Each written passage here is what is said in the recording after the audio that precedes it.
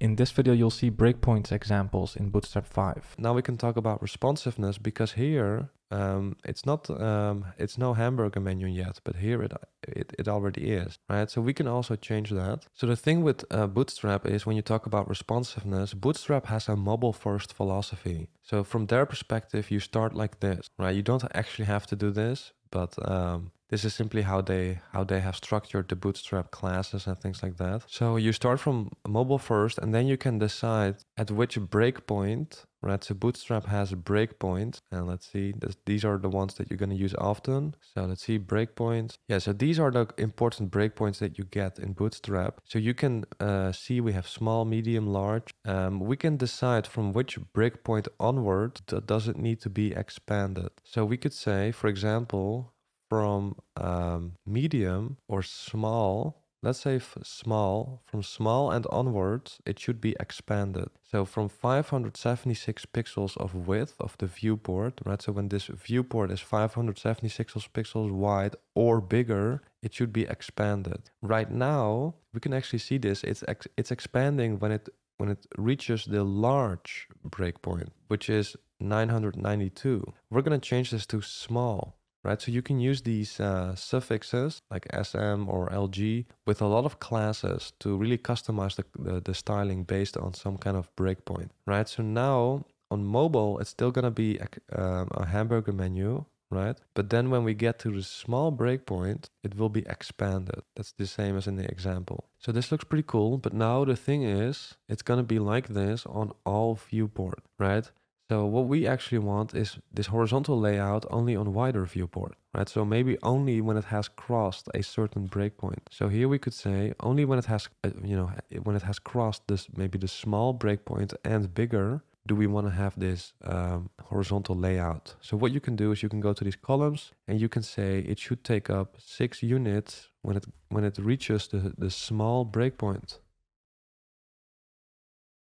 Right, and when you do that, the default is, by the way, stacked. Yeah, so this is working now. You can see that it's stacked, and then when it crosses the small breakpoint, it gets 6 units each, and we get that horizontal layout. Now, I was a little bit confused because here in the carousel, something disappeared on a small viewport. And that's actually the default behavior in carousels is that these captions, it hides them on small viewport, right? So this is actually something that we haven't changed yet. So in carousels, we do want to make sure that these captions do not get removed, and they do that by default with these two classes. So this means display none, and then from the medium breakpoint and onwards, they make it display block again. That's how they hide it. So on smaller than medium, it's hidden. So we just want to remove this so that it's never hidden.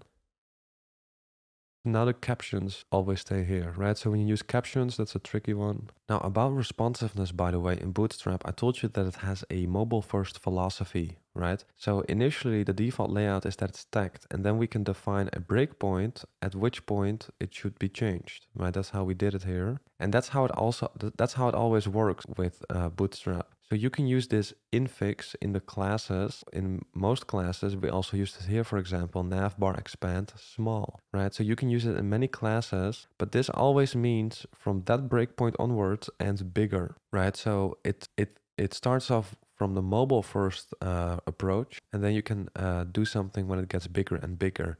Now, does that mean that you have to develop your website from a mobile first perspective as well? Like, do you need to do mobile first or desktop first? Well, I always do desktop first. So even when I use Bootstrap, I would use desktop first, right? Because that's what I prefer in many ways. I'm more of a desktop user myself. I'm not a very heavy mobile user, so I tend to prefer developing websites from the desktop first approach. However, it does depend a little bit on your team, on the type of project that you're creating. But simply because Bootstrap has a mobile first philosophy does not mean that you have to create your Bootstrap websites from a mobile first approach. So that's just a side note.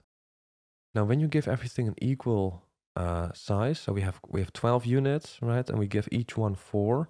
When you have an equal size, you don't need to specify the actual number, right? So if you just say col, it will automatically divide up the space equally like that. Now what we want is of course that that the initial layout is stacked. Right now it will always stay like this, right, where it's like expanded and horizontal, but we only want that from a particular viewport and onward. Right, so now we can use those breakpoints again. Maybe we only want that on XL and bigger.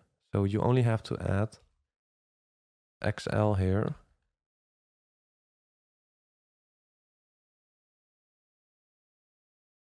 And now it will be stacked. That's the default layout. And only on XL and bigger will it become wide like that. Okay, so then we get to the cart. So let's think about the layout here. We're going to use the grid system again. So let's actually look at the default layout. It is stacked, right? So these cards are stacked now, and only from a particular breakpoint and onwards do they become that horizontal layout, right? So very easy to do with the grid system. You start off with a row, right?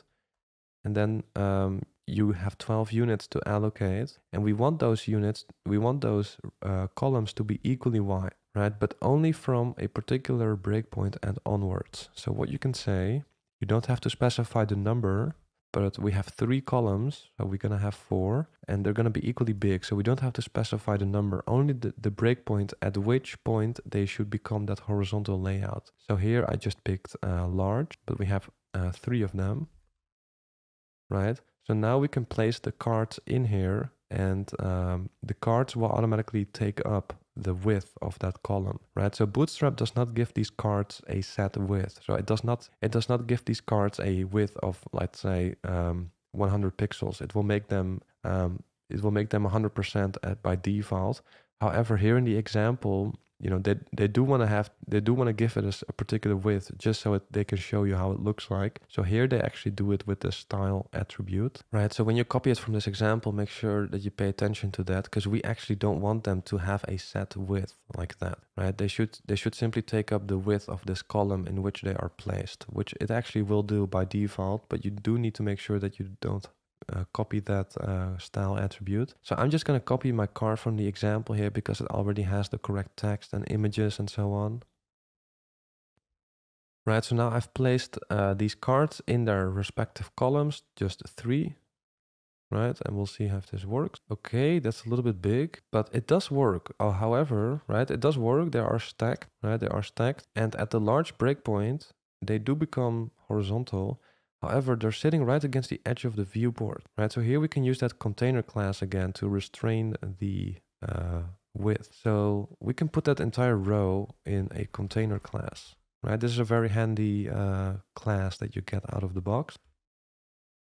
Right, so now I've put everything in that container class, and now it has restrained that width, right? So now it doesn't sit right against the edge, right? So now as I make it smaller and smaller, you can see we have a very nice looking layout here. Let me actually make it bigger again. So one other thing, by the way, about these sections is that on very small viewports, small devices, this is a lot of vertical space, right? So here on the top as well. So let's say that here we have padding on the top, right? Maybe we don't want that on smaller devices, only when it has reached a particular width and bigger. So what we can say here, you can also do that with padding. You can add those breakpoint suffixes. Oh, let me close this. So here we have the following, right? So we can say add padding on the top and bottom, but only when it has reached the medium breakpoint and bigger. So now you can see on smaller devices, it's a little bit more suitable, I think. It looks a little bit better. And then on wider viewport, yeah, so here on wider viewport, we get more padding, right? A little bit subtle perhaps, but I want to show you that you can also use these things, MD, on padding and margin and so on. Right, I'll add it here for the packages as well. By the way, if this was helpful, I'd really appreciate it if you could like and subscribe. Also, check out my courses on CSS and JavaScript if you want to take those skills to an advanced level. Because in there, we will build some beautiful real-world projects from scratch so you can see how everything fits together and really master CSS or JavaScript. And I will also release other courses soon, like React and Node.js. So if you want to be notified, then make sure you are subscribed to the email newsletter. You can find the link in the description. Thanks for watching, and I hope to see you soon.